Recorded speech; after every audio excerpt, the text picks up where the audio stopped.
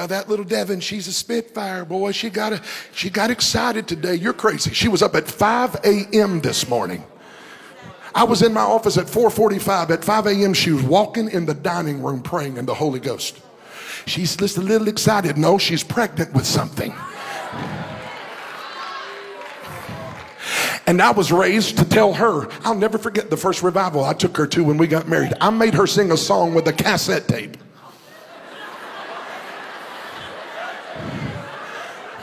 We had been married for 4 or 5 weeks. We went to the first revival. I said, here you go. This is a great song. I want you to sing it. She listened to it. She goes, I don't want to sing that. I said, you got to sing that. Why do I got to sing that? Because that's what preachers' wives do. I'm setting some women free. They don't know whether to shout, cry, run. You're nervous right now, but God's about to set your husband free. He's about to look at you and say, baby, take off. It's about to be a new season. I looked at her. I said, I want you to sing this song. She put the song in the cassette player. The name of the song was the most unscriptural song I've ever heard in my life, but hands clapped and foot danced and everybody got happy. And the name of the song was UFOs. If I'm lying, I'm dying. And it said there's going to be a whole lot of unidentified flying objects one of these days, zipping through the air at the speed of light, coming up out of the grave. It's hard to understand if you're not just another, I can't even remember, it's pitiful.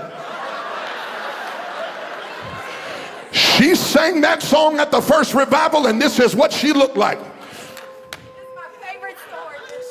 There's going to be a whole lot of unidentified flying objects one of these days, zipping through the air at the speed of light, coming up out of the grave. And I was sitting over there and she went, it's hard to understand if you're just another man zipping through the worldly haze. There's going to be a whole lot of unidentified. And when she got through singing, she looked at me. No anointing on me. No joy in the Wallace house for a few days. Well, she ought to be submissive. No, I shouldn't have been a control freak. Sit down. I'm preaching tonight. You preach this morning. Sit down. She just came in. I'm totally kidding. Well, I'm afraid if my wife starts, she'll never stop. That's the plan. That's the plan. Well, I was raised women were to keep silent in the church. And where'd that get you? How's that working out for you at home?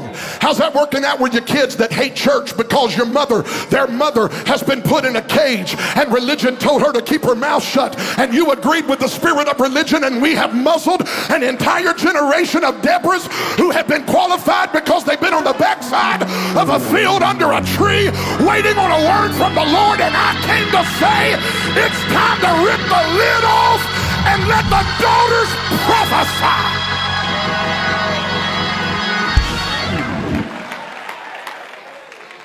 I'm about to get off this women thing so some of y'all can get your joy back.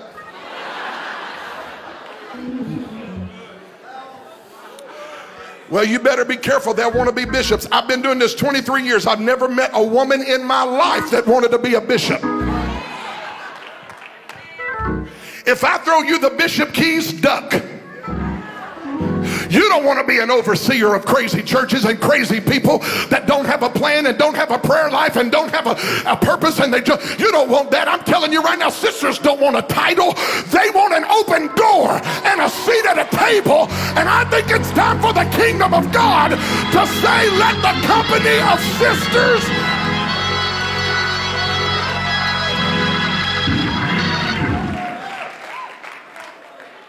sit down. Well, Brother Wallace, I'm trying to figure out, how do we get a spirit of praise loose in our church? Let your wife dance like Miriam danced.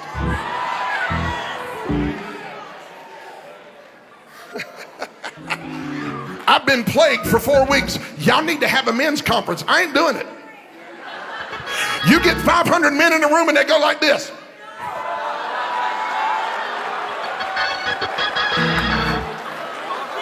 I don't know if I like that song.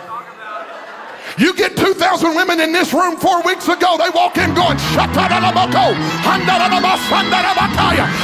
am trying to tell you that the Lord is taking the sisters. He's putting a word in their mouth and a dance in their feet.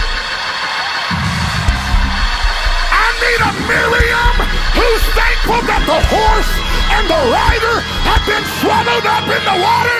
Somebody give him a 10-second praise break. Yeah!